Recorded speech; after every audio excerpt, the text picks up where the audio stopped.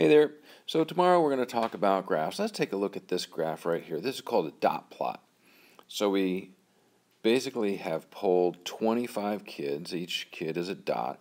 And we asked them, how many times were you late to school? Any first period, second period, doesn't matter. How many times were you late during the first 2 weeks of school? And here's the picture of that graph. But we need to know how to describe that picture of the graph. So we start with well, we might look at this right here. So that looks like that is the mode, right? The thing that happened the most. So kind of look at that. But we might say the shape. So the shape is somewhat symmetric. It's close to even on both sides. So it's somewhat symmetric. But there's also a thing called skew. So the skew is where you look at the longer tail of the graph. So most of the data is over here. So it's skewed over on this side. And one way to look at it is skew kind of sounds like ski. So which side would you want to ski down? This side is way too steep. So you want to ski down this side. So that's kind of, it's skewed. This is skewed to the right. Now, the longer side is on, most of the stuff is on the right side. That is shape, basically. Let's talk about the center.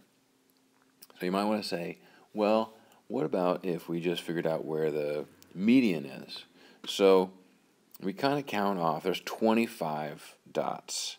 So basically we count like 1, 2, 3, 4, 5, 6, 7, 8, 9, 10, 11, 12, and then 1, 2, 3, 4, 5, 6, 7, 8, 9, 10, 11, 12. This guy, that one right there is the middle. Okay? So then we can say that's the center of the graph. So it's centered at 3. So that is the center. So what we're really kind of saying is half the kids have 3 or more tardies, and half the kids have 3 or less tardies in our sample. So now let's talk about the spread. And the spread is kind of the high and the low. So basically we could say the spread is from 0 to 8 tardies. You could also say the range. Now the range is different, and that's when you subtract the low from the high. Now in this case it would also be 8, but sometimes it's different. So there's the spread.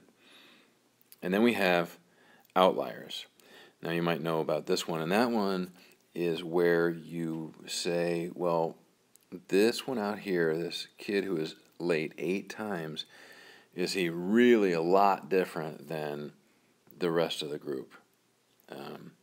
Is he way outside the normal amount of times a kid is late? And in this case, probably not. This is probably not far enough outside to really be considered an outlier. So there you go. Shape, center, spread, outliers. Now, I think one of the ways that you can remember this, where is it? Shape, we'll do this, outliers, like that.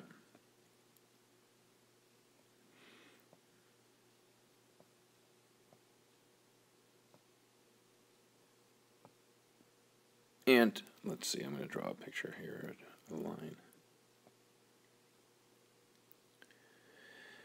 So when you're talking about the shape of a graph, don't forget your socks. So that's what you want to remember when you are describing shape, outlier, center, spread. Do not forget your socks. Okay, see you tomorrow. Hope you watch this, and then we'll get going. Bye.